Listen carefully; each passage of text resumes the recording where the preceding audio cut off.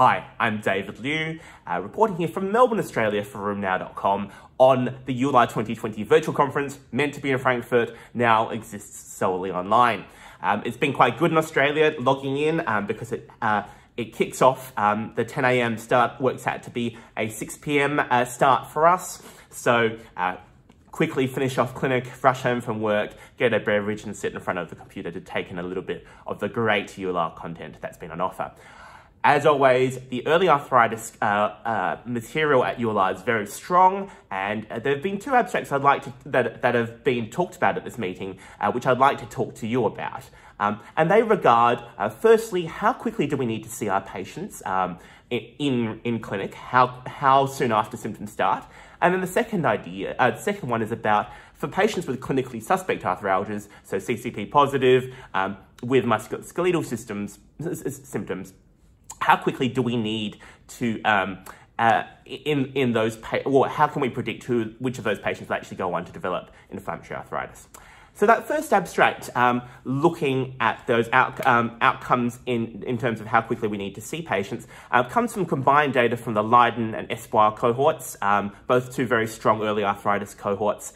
And what they looked at is to see how much we need to follow the Liew recommendations regarding how quickly to see patients and how that might affect outcomes that we care about, like drug-free remission and radiographic progression.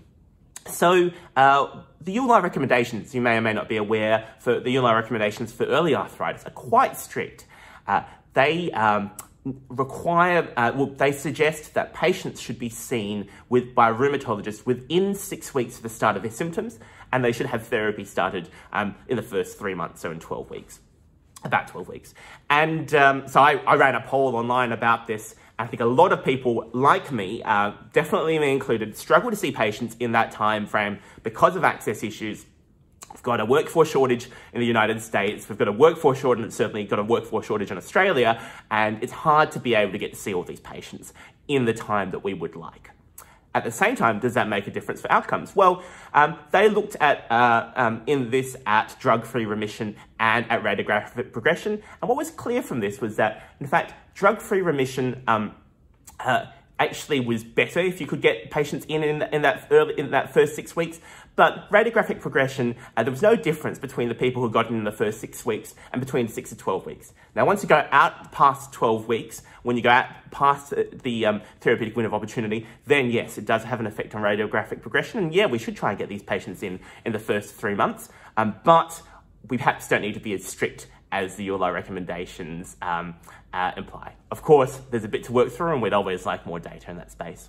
The second abstract comes from Leeds, from Paul Emery's group, looking at patients with CCP positivity and musculoskeletal symptoms, and see which of those patients end up going to develop inflammatory arthritis, clinically evident inflammatory arthritis. It's always an important question because we're not great at doing this. These are the patients we think, well, if we're going to try and make those timelines, let's try and pick up when they start having inflammatory arthritis so we can swoop in and hit at that point. And we've been trying to figure out for some time good ways of predicting what happens to these patients. And I talked last year about some of the work from the same group looking at ultrasound, and there have been lots of other things that have been attempted in this area.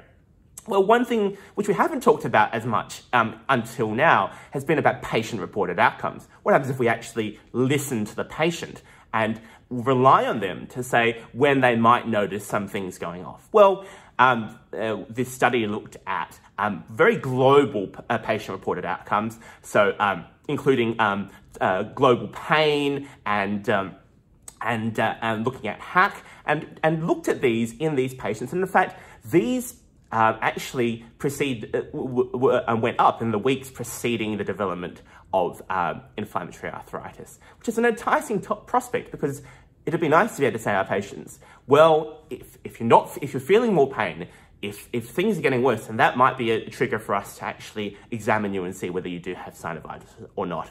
Now, of course, there's an equipoise required here. There's a balance between seeing patients too much and being able to catch things on the basis of patient-reported outcomes, but certainly it's an enticing prospect which we should, and which delivers a message that we should put a bit more attention on, which is listen to our patients.